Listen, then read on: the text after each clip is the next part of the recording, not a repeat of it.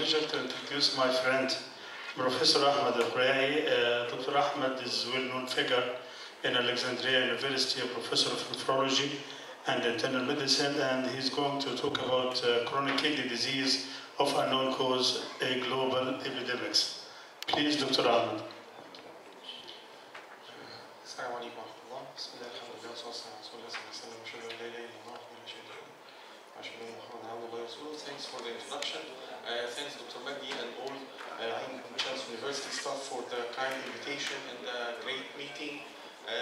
Hopefully to add some value of this epidemiologic topic. It's not a pure science, but we need to have an input about this issue. So, is really CKD is an epidemic? So let's go first to look what's CKD epidemic.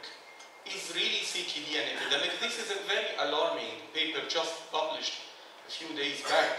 Now, we have almost 1 billion person worldwide with some sort of kidney affection.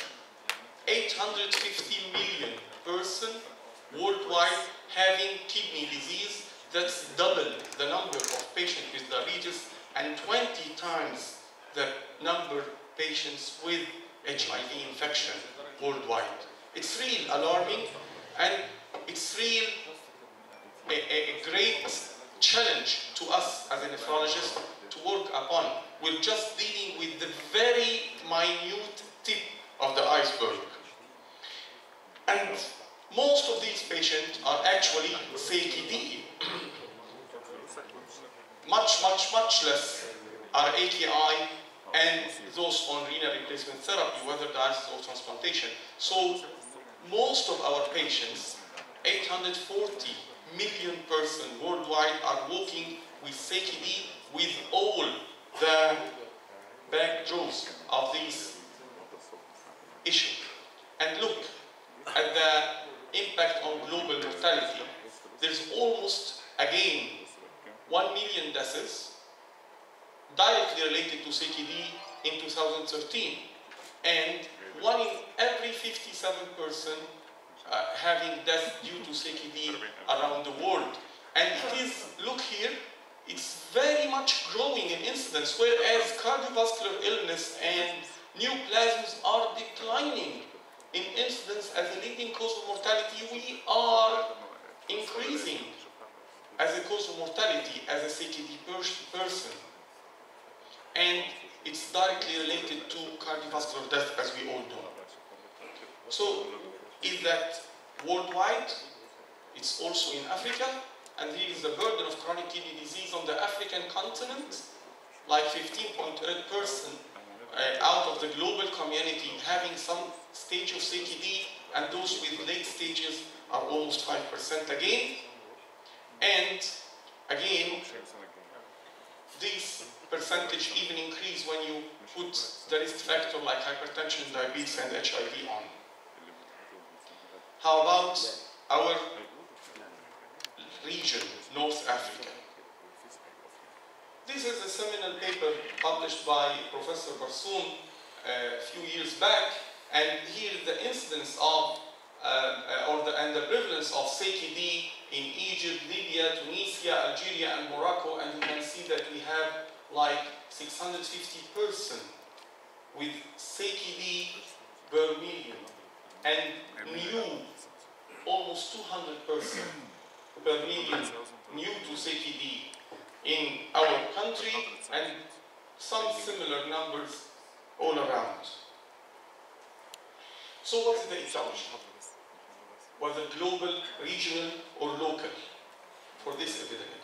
These are the far-known etiologies. Diabetes still sit on the top, and hypertension comes next, glomerular disorders, and many others. But look here, please, only 4% in the United States are unknown etiology for CKD. Here, in a more wider distribution in the world, 18.4 constitute others, and these others include many other disorders like tumors, like obstructive uropathy, and of course some big number for the unknown etiology as well. And again, this is the situation in North African country, Egypt, Morocco, and Tunisia. And here sits for like 10% in Egypt.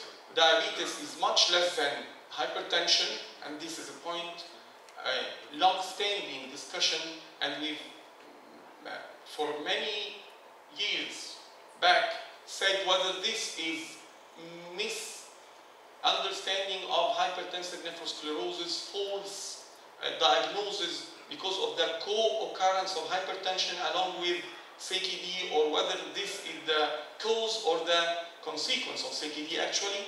But definitely we still have a big proportion, like 20% unknown etiology, whereas in Morocco it's up to 50%. So it's an alarming figure. It's not like the worldwide figure, it's not like 4%, and this put a heavy shadow on our registries. Again, this is the latest registry from the Egyptian Society of Nephrology from some of the nephrology units and dialysis units in Egypt, and you can still find that the unknown etiology comes to 16 or 18%, and still hypertension considered number 1 and diabetes number 2. And this is the seminal work of the Ain Shams University, which was published in the last year editor, and again it shows that almost in 6,000 cohort dialysis patients, almost half of them are unknown or others. And of course, the number of hypertension here is not only the cause of CKD, but also the comorbid finding, as exemplified by the next slide, and the comorbid findings in those CKD patients. So this is CKD epidemic, and this is CKD-U distributed worldwide. What's really CKD-U? What is CKD of undetermined etiology?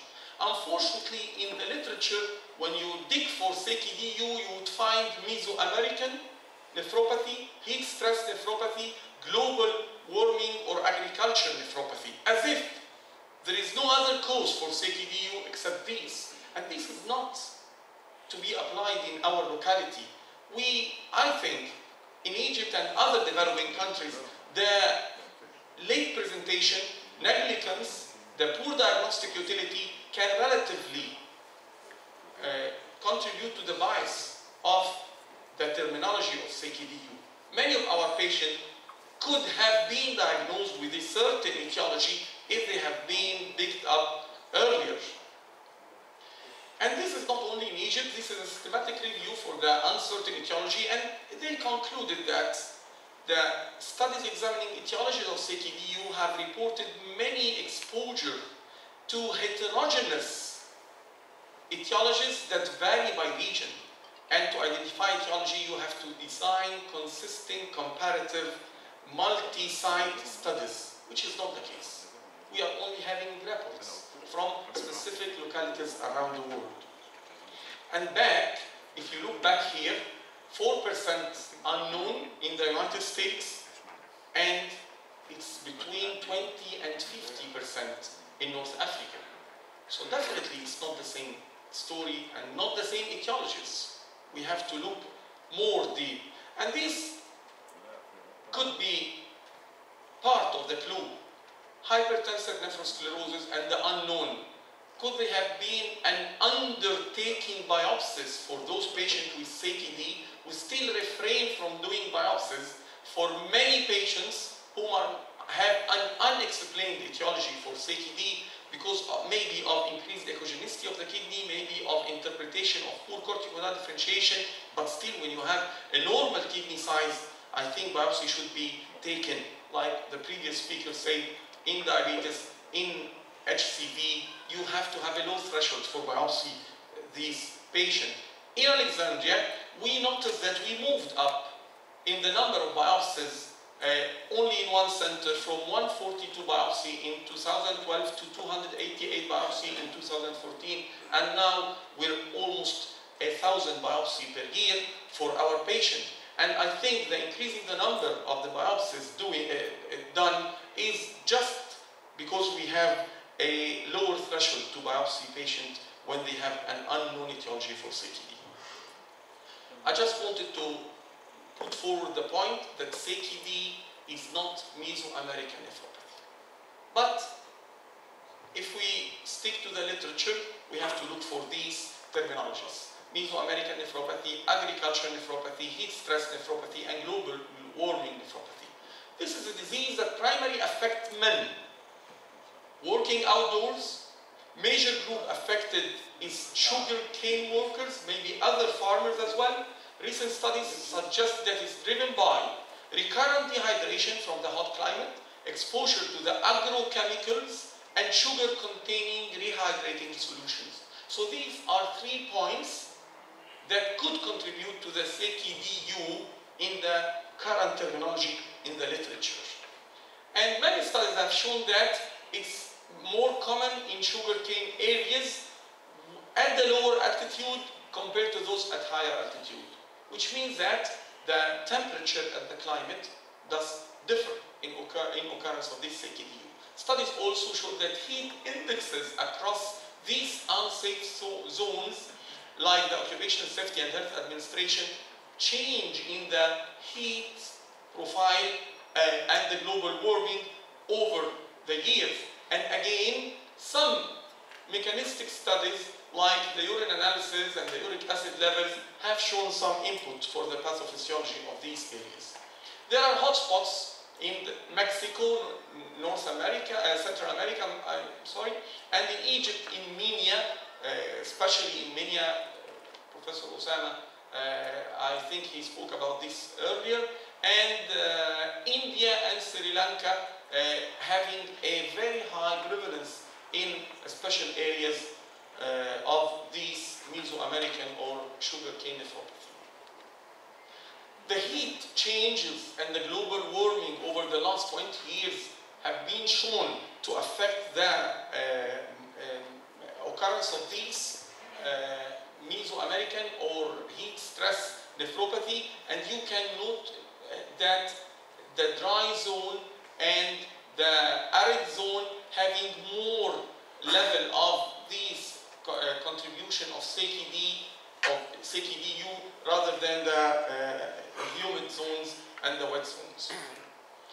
And this is the temperature trend in Central America over the last 20 years, showing again change in the pattern of temperature toward hot climate and global warming. And this goes to the terminology of island of widows, where you have a very alarming figure. It's 1 of every 3 men die from CKD-U in this Galba in Nicaragua. You imagine that, and this occurs at the age of 49.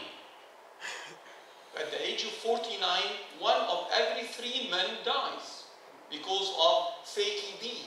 So it's something, and in the same country, but in another locality, the average age is 75 years. So there is much loss of the life years and the productivity, and as you see, island of widows. Yes, can heat stress really do so on pathophysiological and mechanistic pathway? Definitely we know that when you have heavy sweating, when you have exercise under extreme temperature, you are subjected to rhabdomyolysis, and hyperosmolarity would lead to further injury to the tubules, hyperthermia and vasopressin release, and extracellular volume depletion with resultant pre-renal renal impairment, and all will end into the common pathway, which is the chronic interstitial fibrosis, and hence progressing to end-stage renal disease. And this has been shown in the biopsies of those patients. Look for the widespread tubulointerstitial fibrosis and infiltration, along with the glomerular sclerosis of unknown etiology predominantly interstitial pattern, of course, with glomerular because of the TGFB, as you know, and you would have at the end both interstitial fibrosis and glomerulosclerosis. And this is lipofuscin-like bodies and vacuoles in the cytoplasm of the podocytes, may be an effect of heat stress again. Again, the heat stress would cause the hyperosmolarity, the hyperthermia, and the volume depletion, and this have been studied by showing a considerable rise in the serum creatinine just between the morning and the afternoon, after a working shift in the field. Considerable rise in the serum creatinine and in the serum uric acid. Just in the same day before the shift and at the end of the day after the shift.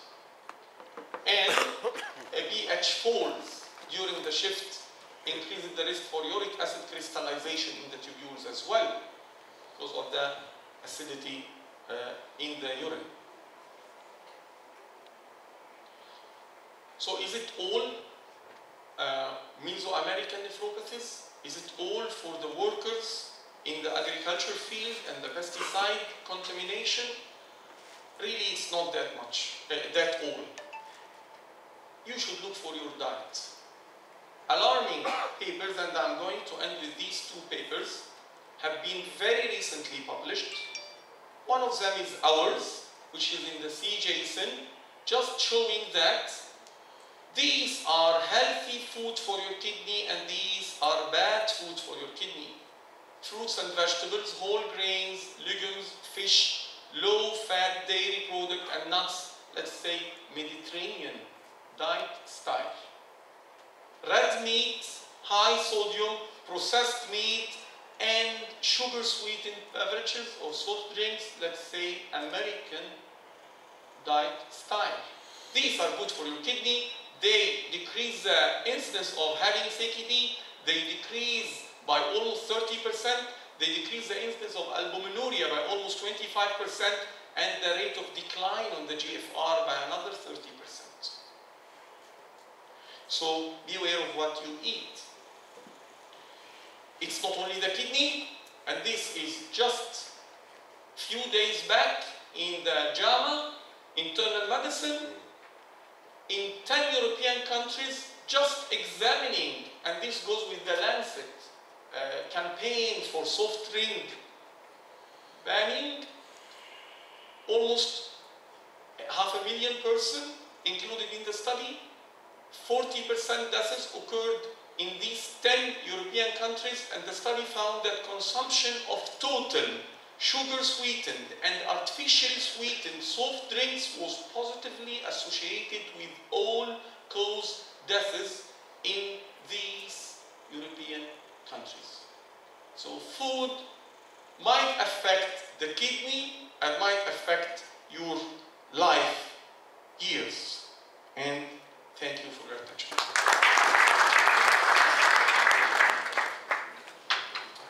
Thank you, Professor Ahmed, for this elegant presentation as usual. Any questions?